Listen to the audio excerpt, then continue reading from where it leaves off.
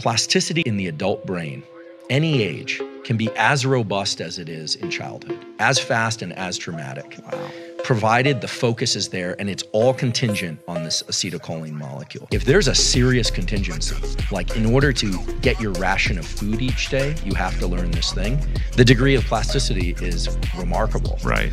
But if there isn't an incentive, it just isn't going to happen. I think that in terms of value of understanding the nervous system and where it can be steered, it's absolutely clear that the nervous system can change in response to experience. So this thing we call neuroplasticity is really that. It's the brain's ability to modify itself in response to experience. And I think it's important to understand that from birth till about age 25, the brain is extremely malleable in a kind of almost passive way where kids are exposed to things and the brain is just wiring up. I mean, the brain is really designed to adjust itself in order to be in concert with its surroundings and to optimize that, just the way we described it a minute ago. Like the way that a child can learn a language very quickly, or 3 languages. Play the guitar or something like that. Yeah, without an accent. You know, Right. 3 languages without an accent. It's remarkable. You try and do that after age 25. It's very challenging. And so the brain is basically designed to be customized in the early part of life and then to implement those algorithms and that circuitry for the rest of its life.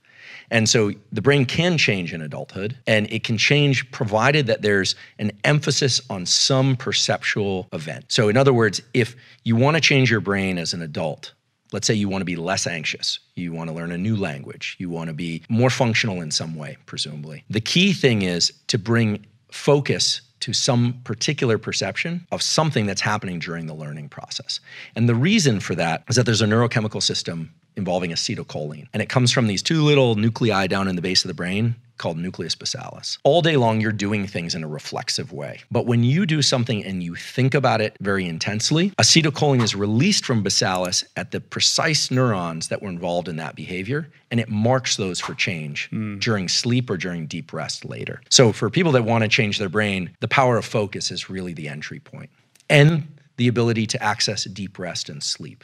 Because most people don't realize this, but neuroplasticity is triggered by intense focus, but neuroplasticity occurs during deep sleep and rest. And we can talk about how to optimize those different brain functions. What the brain really wants to do is also pass as much of what it does off to reflexive behavior as possible.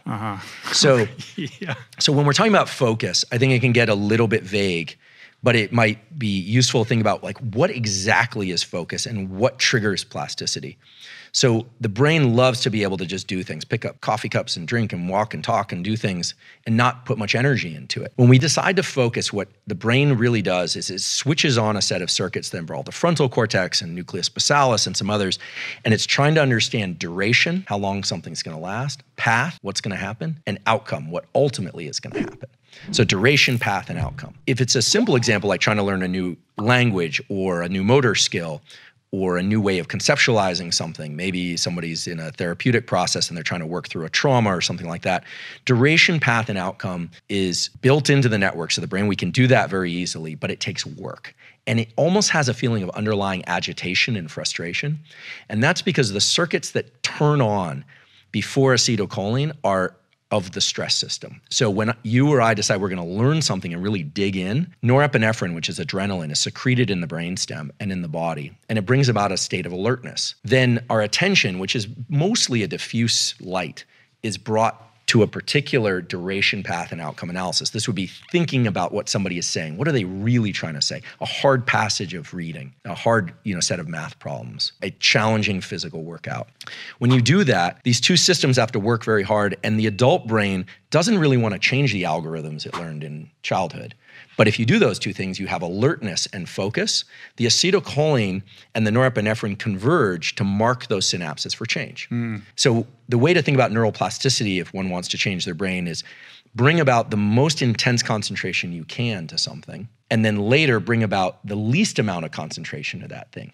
So I'll talk about that in a second, but there were some studies that were done at Stanford by a guy named Eric Knudsen that showed that plasticity in the adult brain, any age, can be as robust as it is in childhood, as fast and as dramatic. Wow. Provided the focus is there, and it's all contingent on this acetylcholine molecule coming from nucleus basalis. So you say, well, how do you do that? How do you get it? Exactly. Well, I've got friends that chew Nicorette thinking that's going to get them there because Nicorette is a nicotinic acetylcholine agonist, but that's going to globally increase acetylcholine. So I always tell them that's not the right approach.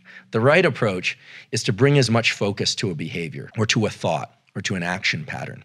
And there has to be a sense of urgency. So what Knudsen lab showed is that if there's a serious contingency, like in order to get your ration of food each day, you have to learn this thing, the degree of plasticity is remarkable. Right. But if there isn't an incentive, it just isn't going to happen.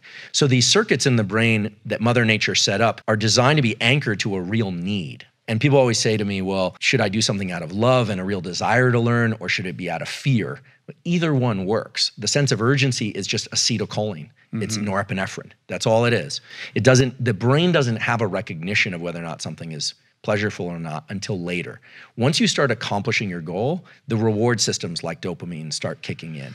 But I think if people are interested in modifying their brain for the better, at least some, top contour understanding of how urgency and focus must converge for that to happen can be useful, because I think there's a lot of attention paid to whether or not something feels like flow, or whether or not it's what I call highly desirable states, or whether or not you can eat a plant out of the ground that will magically put your brain into a state of plasticity. Right. And the answer is yes, such plants exist, but what's missing is the focus component. If that work is not done with a particular end goal in mind, you'll get plasticity, but you'll get plasticity in a kind of across the board.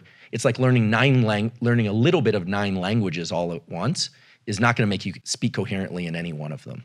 So focus is the key. Right. I mean, this idea of flow is so much in the vernacular now. And, my sense is that people are trying to measure their level of engagement against some sort of theoretical idea of what it's like to be in that flow state. And if they're not experiencing it, they feel like they're doing it wrong, or they feel guilty, or they beat themselves up. And for me, a lot of it is just hard work. We don't really understand flow. Now, people have come up with these theories. It's like hyperfrontality. I haven't seen the data, and I'm not picking on anybody. I'm putting that out there as a prompt for people to discover this. I think that, and to work on it. I think it's a really interesting, highly desirable state. But I think we need to get comfortable as a culture in trying to understand our species and how we work, that the early stages of hard work and focus are going to feel like agitation, stress, and confusion, because that's the norepinephrine and adrenaline system kicking in. None of us would expect to walk into the gym and do our PR lift, or,